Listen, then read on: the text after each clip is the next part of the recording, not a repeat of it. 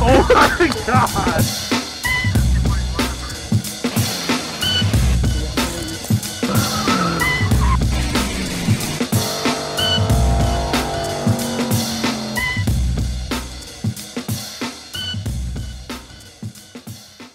So it's no secret that welding is one of my favorite things to do, in particular MIG welding, because I'm too poor to afford a TIG welder and I'm too ignorant to stick weld. So that's what we're going to talk about a little bit today. I am not an expert. I would never claim to be an expert. That's just asking for trouble, but I know enough to stick things together and make them hold. I honestly can't think of any times I've had a weld break. So maybe I'm not terrible. I don't think I'm great. I think I'm middle of the road average. I can glue things together. So if you've never MIG welded before, this will be kind of like a good beginner sort of like start here sort of thing. Now obviously you'll need the welder and you'll need to make sure that the gas is on, because if you don't you'll get a lot of porosity, and I made that mistake a lot. I still make that mistake. I'll forget to turn the gas on because usually I'll start welding something and then go like test fit it or something or get distracted, and I'll be like, I should turn the gas off, because sometimes you get leaks and then you empty a $100 tank of gas. Well, I think this one's only like 40 or 50, but you get what I'm saying. So I'll turn them off and then forget that I turned it off, go back to welding, and then I get a bunch of craters in my bead. Anyway, now what I always do, and this is just a cheap Harbor Freight one. I think I paid like 170 or 180 bucks for it like 5 years ago, and the thing has done nothing but work. I absolutely love this little turd. I would buy it again in a heartbeat. I do eventually want to get like a true Miller welder or something like that, something that basically does all the work for you. But for now, for what I'm doing, this thing has been excellent. We've built a bunch of motorcycles, a bunch of Volkswagen trikes, obviously the back half of Jack Black over here. The thing just works. And if you're on a budget like I am, I think the thing's great. Anyway, I'm not trying to sell you on that. I'm just saying sometimes you don't always have to spend $1,000 to do what a $200 welder can do. So most welders will have, I don't know if you guys can see it, but it has a chart up here that shows you like a rough idea on what you should set the welder up to weld a specific thickness. So what I've got here is just a couple little chunks of steel that I found laying around. And they are different thicknesses. This one's about 1/8, this one's 1/4 right there, but I'm gonna be welding over here. Generally, they say when you're welding different thicknesses like that, you want to set it up for the thicker one. I have never had good luck with that. Maybe I'm just not good enough, but I usually end up burning through the thinner one too much, and it makes me uncomfortable. So I'll try to aim kind of in the middle of those, favoring the smaller one. That's just what works for me. But yeah, it has different thicknesses and what you should set it up for. So for this one, for an 1/8, it's saying max 1, which is, you know, like there's 2 main levels and then 2 subsequent levels. Anyway, max 1, then the wear speed 8.5. I'm a little familiar with this welder because 5 years, so I'm gonna set it to a little under 8. And now let's talk about like techniques, because to me the technique is probably just as important as making sure your gas is turned on. Now, what most people like to do is, let's see, where'd I put the gun? What most people like to do is what's basically a circle technique. So let's say you've got those like that, and they'll just start doing circles, either up or circling back. Now, it works. I'm not a fan of doing it on like a horizontal bead where it would be something like this. I like to use that when it's a vertical weld. I think that works great for that because you can kind of fling the puddle around. For a horizontal one, I'm not a super fan of it.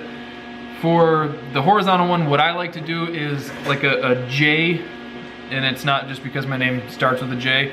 It's what works for me. It's the most kind of natural one where you start at the bottom, go up, and then swing down into the puddle and then fling it back up. That's just, it works for me, and it might help you. I started off doing the circles and it works fine. I just think that the J works a little bit better. There was something else that I wanted to talk about too that I'm going to completely forget, I think. Yeah, I think I'm gonna forget. So anyway, I'm just going to do a couple little ones. I'm gonna start off with a vertical one to show you if it wants to sit right, which it might not. Just to show you guys kind of what I'm talking about there, and we'll see if I can fuck it up on camera now that I'm doing this actual video.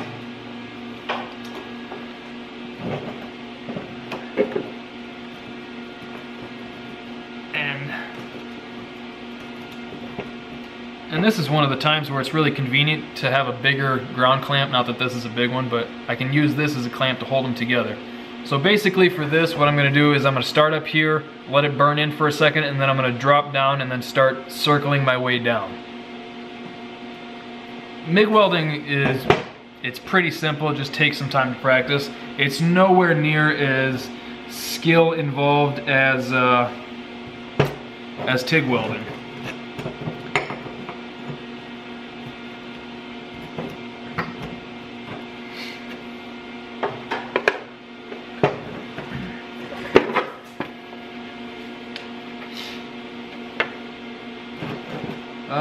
I need, another thing that is, maybe it's just me, but I have to be kind of comfortable to get a good weld. If I'm in a really dumb position, then it definitely affects how well I weld.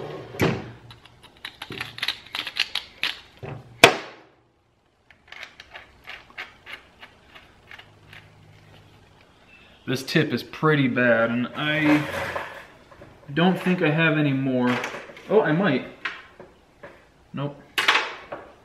Yeah, I need to get new tips, so this might, we'll see. I think it'll be all right.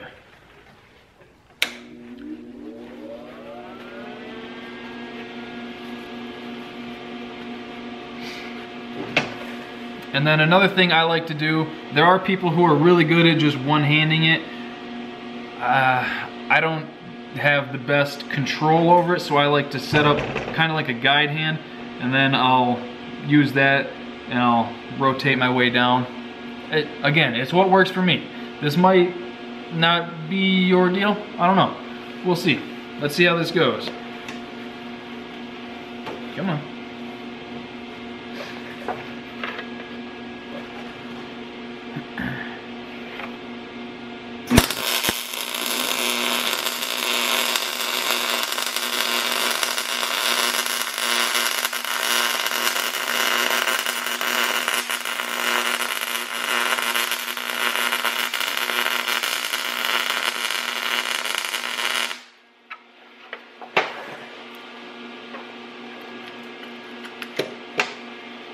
Alright, so I don't know if that'll focus, maybe if I do that, but that's doing circles, starting at the top, letting it kind of burn in for a second, and then just circling my way down.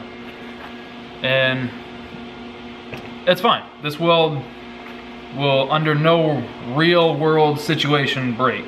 That's a fine weld. That's a fine weld. I'm actually pretty content with that weld. No, I'm actually really happy with that weld. They're evenly spaced. I didn't wander off too much.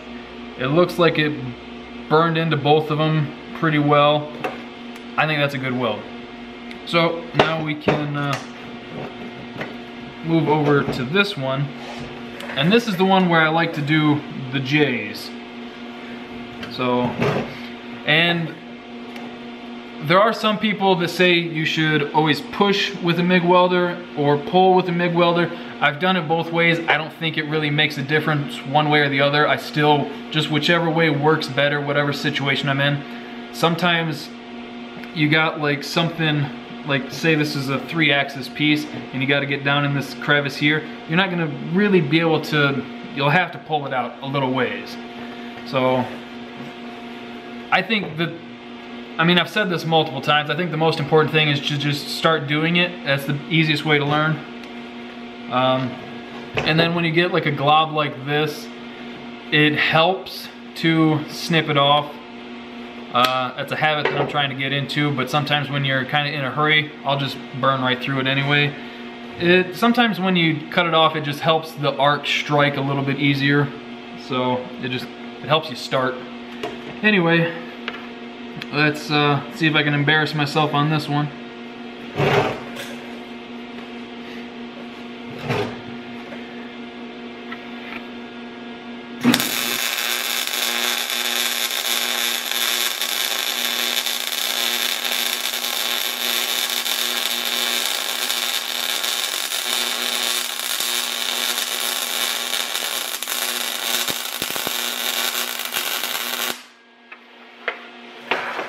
All right. Again, I don't know how well it's gonna show up on camera, but that's doing the J technique that I was talking about. Hopefully you guys can see that. But again, let me just get the camera. So that's doing the J technique that I was talking about. I'll start here, let it burn in for a second, go up, and then kind of back over like that. And it's worked really well for me.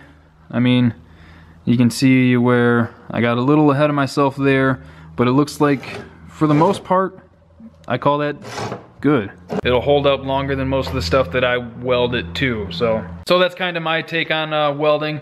Again, circles for vertical and the J's to go sideways. Use whatever chart is on your welder to start with. Sometimes you'll have to turn the speed up a little, turn the voltage up a little bit.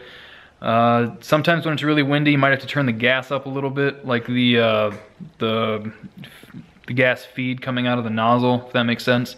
That way the wind doesn't blow it away. But the main thing is just get out there, start doing it, start practicing. That's really all you can do. You can watch as many internet videos about welding as you want, but just getting out there and doing it's the only way you're gonna really get any better. So hope you guys enjoyed the video. Thank you for liking, commenting, and subscribing. See you next time.